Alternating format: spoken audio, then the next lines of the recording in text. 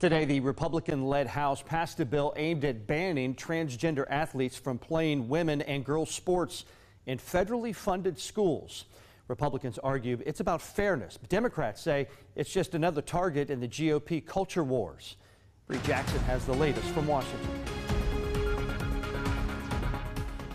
John, today's vote in the House is largely symbolic, as this bill is unlikely to make it to the president's desk. But we have seen bans on transgender athletes in schools in several Republican-led states across the country.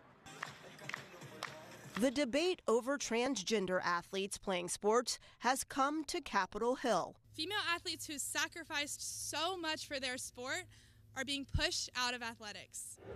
House Republicans are pushing to amend Title IX and ban biological males from sports designated for women or girls. It's about fairness. It is a winning issue across America, standing up for the future of women and girls. The measure applies to federally funded schools.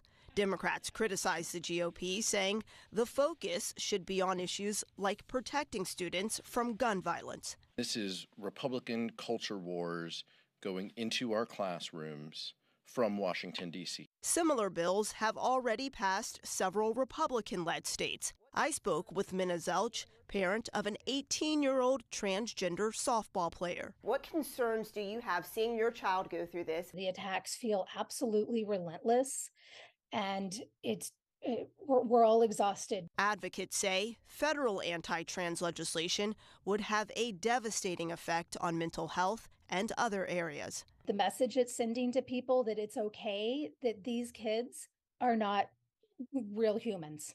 They're subhuman is the message that it sends. Republicans argue their goal is to level the playing field. Democrats say the GOP is targeting an already vulnerable community. And even if this bill makes it through the Democrat-controlled Senate, which is unlikely, the White House says President Biden will veto it. On Capitol Hill, Bree Jackson, 2 News.